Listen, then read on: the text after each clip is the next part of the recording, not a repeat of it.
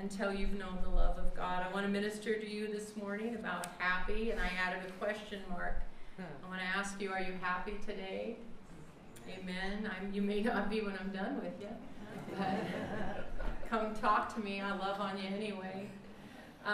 We at our house have a saying, and I think we used it with our kids and our grandkids. Sometimes in the mornings, I'm a serious morning person. Our children were not. And our grandchildren really are not. Well, a couple might be. But I always say to them, it takes us a little while to find our happy face in the mornings. Sometimes some of us have to stumble past the coffee pot before we find our happy.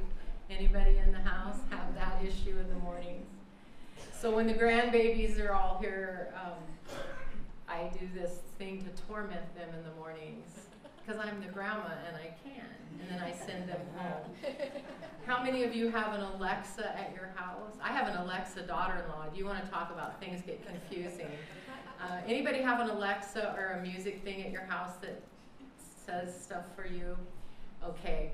So if the grandchildren are there, and they're all there, especially, we have to put people in the living room on the floor to sleep, and it's just a lot of grandbabies. And as I start waking everybody up, I have Alexa play Staying Alive. I could do that, Staying Alive. Come on. It wakes them up. And then they're like, stop. And then they start yelling commands to Alexa, you know. But let's get real. Not every moment in life is easy and good. But there is no reason for a believer in Jesus Christ to not be happy in Christ. Amen. I'm going to give you scripture. I'm going to prove my case before the court today. I want to give you scripture. Psalm 146 verse 5 says this to us. It says, happy is he that hath the God of Jacob for his help, whose hope is in the Lord his God. Amen. Father, I bring this before you today, Lord, and just help our hearts and minds to glean something from this, that we live a lifestyle that's pleasing to you, Father, and that we recognize where our happiness comes from. Give us that today, I pray, in your name. Amen. So it says that happy is he that hath the God of Jacob for his help, whose hope is in the Lord his God. That's us. If we are believers in Christ, if you have confessed Christ as your Savior, you should be happy in the Lord this morning. Amen? Proverbs 3:13 tells us this. It says, happy is the man that findeth wisdom, and the man that getteth understanding. And these are just confirmations, and this was some scriptures the Lord had just put in my heart and mind, and I began to build a sermon for today for us. I want us to analyze our lives and to analyze ourselves, not our neighbor, not who we think we want to analyze, but are you happy this morning? Okay? And if I need to come by your house and play Staying Alive, I can do it for you. Amen? Are you happy? See, our true success doesn't come from the things that surround us. Sometimes we gauge success on the house we live in, the car we drive, things that are tangible. I don't know if men do this, but us girls, sometimes we do shopping therapy, and it makes us happy until you get home and realize you just paid what for that and you don't really like it. Anybody? I know you guys don't do that. Listen, that's not our happiness. Our happiness comes from God alone. Amen? It comes from God alone. Our true success comes with the joy of knowing and following God. That's where true happiness comes from, is knowing and following God. Living how he asks you to live brings happiness into your life.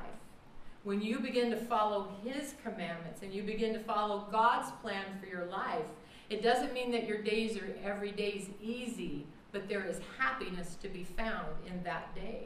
Amen? And if you've got the grumbles, I'll tell you, there's people look around that would trade place with you in a heartbeat for what you're grumbling about. Amen? So we want to know that where our true success comes from. It's the joy of knowing the Lord, knowing And it's living how He asks us to live. That's where it brings us our happiness. Amen. Happy, just a quick dictionary definition, is showing pleasure or contentment. And I want to be content in Christ. I want God to see that I love Him and that I honor Him and that I choose His way for my life over my way for my life. And that's where my happiness will come from, is with my peace with God. It's not going to come from the other things that we chase after. I love to ask you guys questions, and I like the looks on your face. I think we should have a camera that pans this way. How many of you have ever chased happiness in all the wrong ways? Did you, when you got there, was it there for a season? I'm being honest. I'm being honest. It may have been for a short-lived season. It made you happy for a minute, maybe even a little longer, but then the reality hits in. It's just something. It's not the peace that comes from God this morning. I want us to know how to be at peace with the Lord this morning. That's where our true happiness is going to come from. Turn with me to 1 Timothy if you have your Bible, the 6th chapter, 1 Timothy 6, and we're going to read verses 6, 7, and 8. And there's some scriptures here, and I just like what they say to us. I like what they remind Connie to do in her personal life. I'm not exempt from needing to remind myself of why and what makes me happy. We were with our family. Is it Memorial Day weekend? Is that what we all just survived? Yes, Memorial Day weekend, and it was wonderful, and they make me happy. But do you know that's not where my happiness comes from? It comes from when I lay my head on my pillow at night. I'm at peace with God. And He just blesses me with these other things that give me happiness. Amen. 1 Timothy 6, 7, and 8. But godliness with contentment is great gain. For we brought nothing into this world, and it is certain we can carry nothing out. And having food and raiment, let us be therewith content. Amen. This is the key and the sign of true spiritual growth, is when you can reach a place that you are content with Christ. You're not content because of your surroundings. You're not content because of your collections. You're not content because of the stuff you've acquired. And any of us I always give myself a big leadway.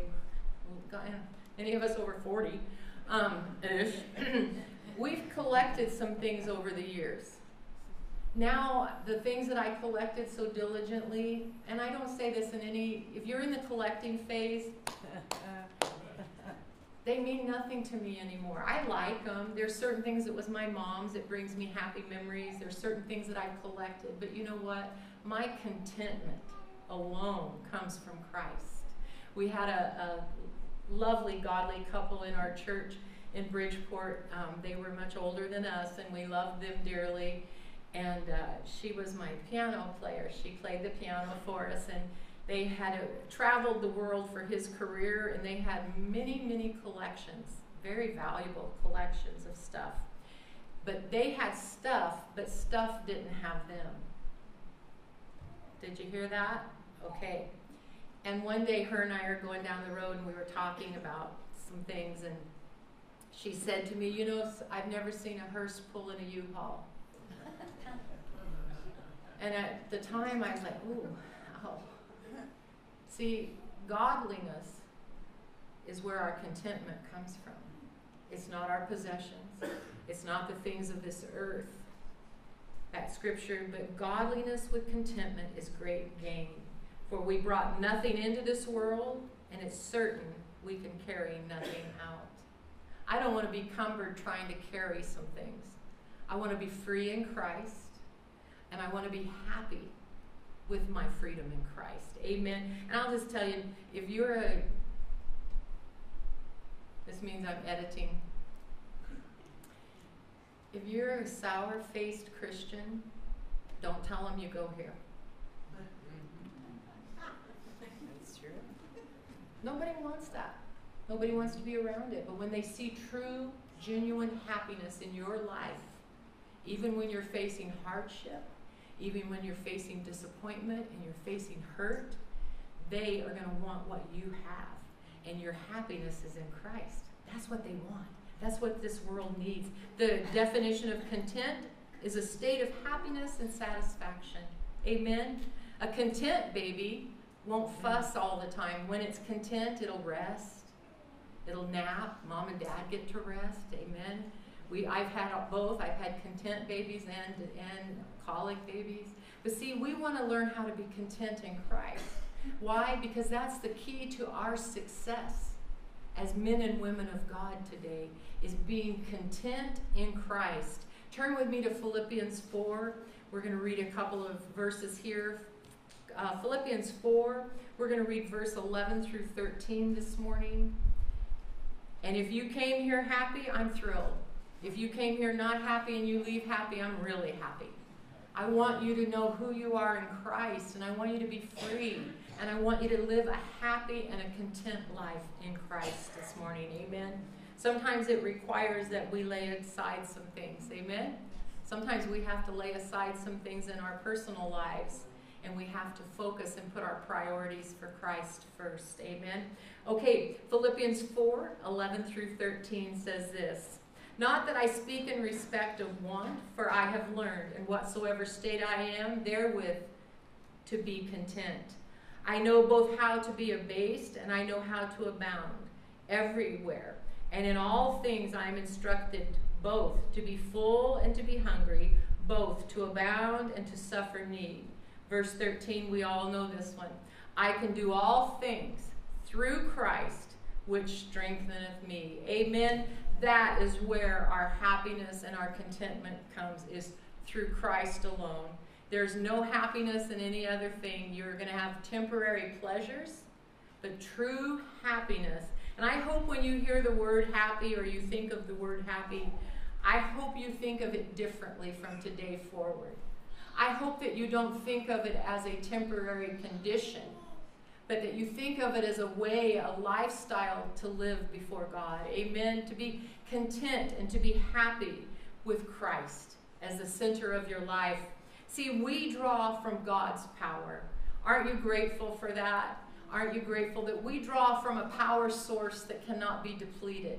We draw from a power source that has never been taken down or defiled. We draw from the power source of the one true living God this morning. We need to be seeing things God's way. Amen. Amen? And when you learn to begin to see things God's way, there's a happiness in your soul that will overtake you if you'll allow it. There's this cartoon, I just thought of this, there's a cartoon our kids used to watch. I don't even know what it was about, but these little guys running around this little town, and they'd say, I don't want to be happy, I want to be sad. I don't want to be happy, I want to be sad. And then somehow the sunshine made it into the cartoon and shined, and they were like, ooh. We encounter some people that don't want to be happy. That's true. And I'll just say, let your little light shine. Amen? You can't make someone happy. And as much as I love Dale, and I will celebrate a few years of marriage this summer, and it's going to blow my theory out of the water, that over 40 business. We're going to celebrate 47 years of marriage in August, and I'd lie to you if I said every day's been happy. It's the real world. Amen. It is not Dale's responsibility to make me happy. It is not your spouse. It's not your neighbor. It's not your employer. Do you know who's responsible for your happiness? You. And you best get real. Now I'm not being nice. If I pause, I'm editing. You know that, okay? I need each and every one of you in this building today to get real before God and seek out a happiness that this world cannot rob you of. This world will rob you of your happiness. And if you've worked in the public, Nancy, the public, your customer that's always right, can rob you of some happiness if you allow it. But see, what we have to do what God wants us to do in our lives, not what we want, like how we feel. Amen? How many of you have gone by feelings? It gets you in trouble. We don't go by how we feel. We go by God's plan for our life. Because our emotions are up one minute, down the next, sideways, inside out. Anybody? Anybody? Come on. We don't live by that. If you do, you're going to be just tossed to and fro. You're going to be in turmoil. We live by what God's design for us is to be. And when we can get into that position of living how God's designed for us, what He has for each and every one of us, each individual, when we can get into a place with that and not go by how we feel, we're going to experience true happiness in Christ. Amen? We're not based on our emotions or our feelings. But where this true happiness in our heart lies is it's in our priorities. Anybody had any priority adjustments in your life recently? I have them daily. Because if I get a bad attitude, I got to double check my priority. What's my priority? Is to please God. Simple enough. That's not hard. That's good homework. You each go home this week and put your priority is that, you know what, I'm just going to please God. And I can guarantee you happiness will chase you down. You will be happy because you're living in right standing before God. Do you believe that this morning? I believe this with all my heart. And I'm not, I wasn't a cheerleader in school. Had noticed, is there any cheerleaders here? Sorry, ladies. Oh, Nancy. Oh, rah, rah, rah. Come on. Listen, I wasn't that. I was just not. But it's needed. There was a purpose that you guys had. It was to get people. So I guess I'm your personal cheerleader at United Fellowship this morning. I want you happy. Okay? I want you happy. When things are falling down around you, your happiness is based on Christ alone. And I want to see each of you live happy lives. Not fake mask, but happy lives that only comes from a priority in Christ. Amen? Do you believe you can do that this morning? I'll be hugging each cheerleader after the service and telling you how much I love you. There was nothing wrong with them. I love you guys. Have I encouraged you? Do you know how to leave here today and be happy? Okay? It's not what you're going to drive away here in. It's not even what we're going to have for lunch. Your happiness is in Christ alone. Amen. God bless you.